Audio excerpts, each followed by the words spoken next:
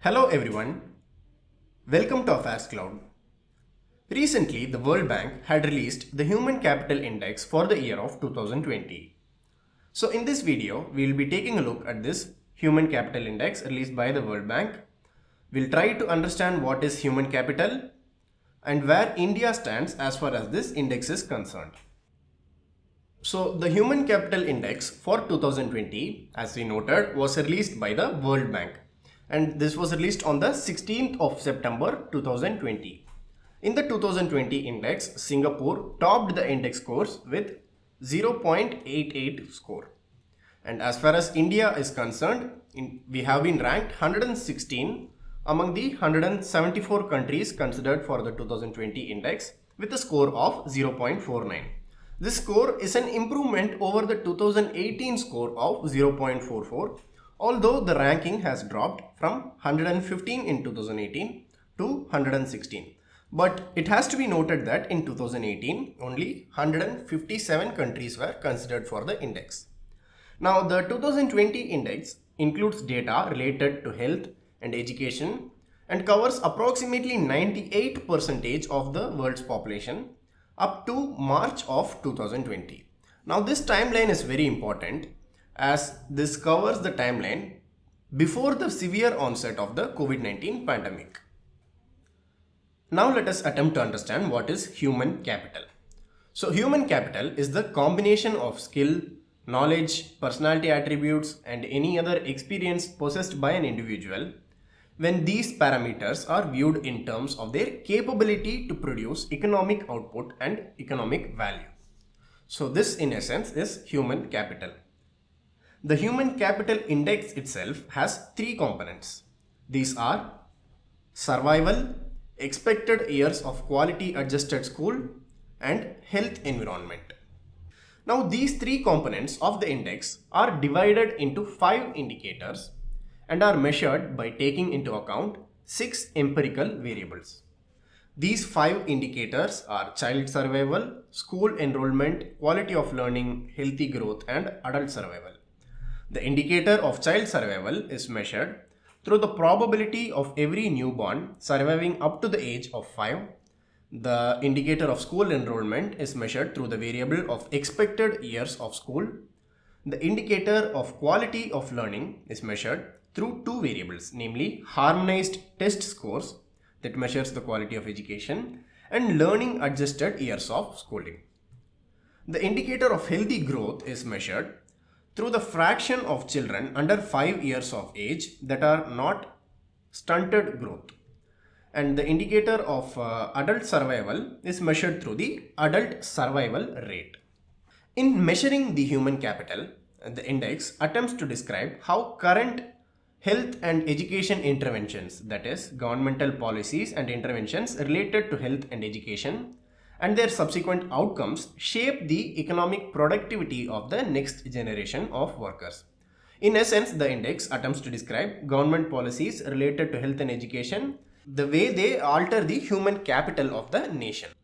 Now, the Human Capital Index itself is part of a larger project called the Human Capital Project, and it is a part of the World Bank's World Development Report. The Human Capital Project program is claimed to be a program in order to raise awareness and increase demand for interventions to build and improve upon the human capital of nations. There are 3 components to this human capital project. The first of them is the Human Capital Index that we are discussing about right now, a human capital measurement metric. And the second one is a program of measurement and research to inform policy action.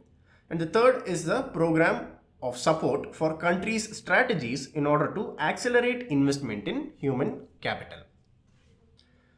Now let us take a look at the scores and the ranking for the 2020 index. So first of all, the score is measured through the average of the 6 variables that we take into account in order to measure the components of the index. So it is in essence an average of the measurement of those 6 variables. And the scores lie between 0 and 1, where 1 represents a complete utilization of the human capital of the population and 0 represents absolutely no utilization of the human capital. As far as ranking is concerned, A total of 175 countries have been considered for the 2020 index, and hence the ranking is out of 175. As we noted initially, India has been ranked 116 and the score awarded for India is 0.49, which roughly translates that 49% of the human capital of the population of India has been achieved so far through the educational and health interventions of the nations. Singapore has been ranked number 1 in the index, followed by Hong Kong and Japan, and Singapore has a score of 0.88, which means 88% human capital has been achieved in the nation. Now the bottom 3 nations in the index are the Central African Republic, followed by Chad and South Sudan, where Central African Republic has a score of only 0.29, meaning that only 29% of the potential human capital of the population of the nation has been achieved by the country. There have been few questions and controversies surrounding the index measurement as well. For instance, in 2018, India had raised serious reservation over the year's human capital index and had essentially questioned the validity of the index. The basic contention from the Indian side was that the index didn't take into account properly all the variables that are related to human capital and hence didn't paint a proper picture of India's human capital.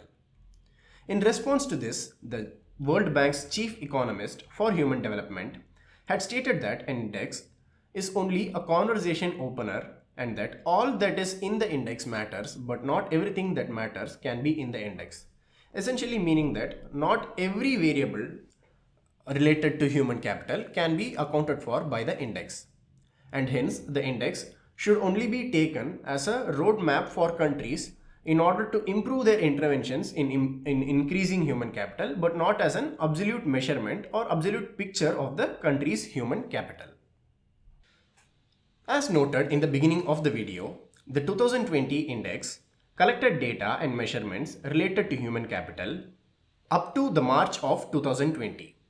And as we all know, in most countries, the severe onset of the COVID-19 pandemic started somewhere after the March of 2020. And hence, now we need to analyze the impact of the pandemic on human capital in the world. Now, as per the index, before the pandemic struck severely, most countries had made steady progress in building human capital.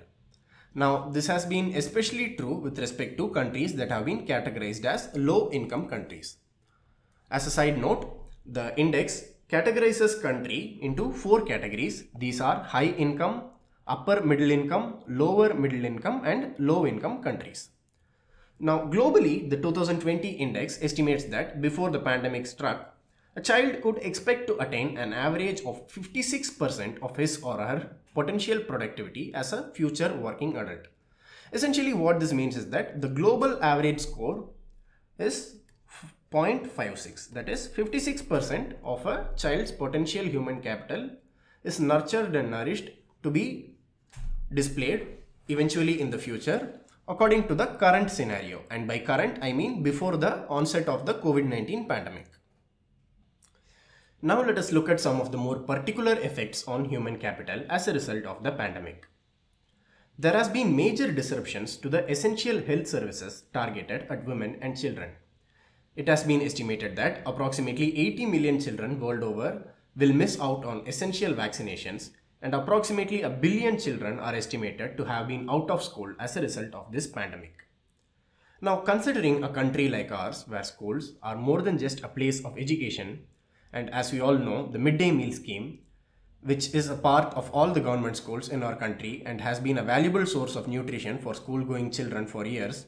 And since schools have been shut down as a result of the lockdown imposed by the pandemic, these children will be missing out on nutrition along with their education, and hence their health as well as their educational outcomes shall see a decline.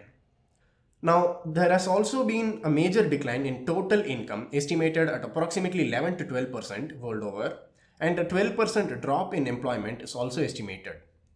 Now, once again, considering a developing country like ours, where the informal section of the economy forms the major chunk of it, this effect, that is the effect in decline in income along with the drop in employment, shall be even more exacerbated as a result of the very limited social safety and as a result of the informal sector and the informal market itself being more vulnerable to lockdowns and pandemics. While presenting the report and the index, the president of World Bank, David Malpass, had also stated that there is a twofold inequality in this crisis that has been a result of the pandemic. He stated that one is that the developing countries are being left further behind in comparison to developed countries, and within the developing countries itself, the poorer sections among this population are being left further behind. This he referred to as twofold inequality. Now, taking a look at human capital and the effects on human capital between the genders, human capital is slightly higher among girls than boys in most of the countries, and girls have been outperforming boys in expected years of schooling and learning outcomes in most of the regions. As far as survival and health outcomes and their relative scores are compared, girls are generally better off than boys, that is, their scores tend to be better than boys' scores, except in the countries of India and Tonga. As we have seen so far, the attainment of human capital, at least as according to the Human Capital Index released by the World Bank, has not been very exemplary in the case of India, but has rather been very moderate.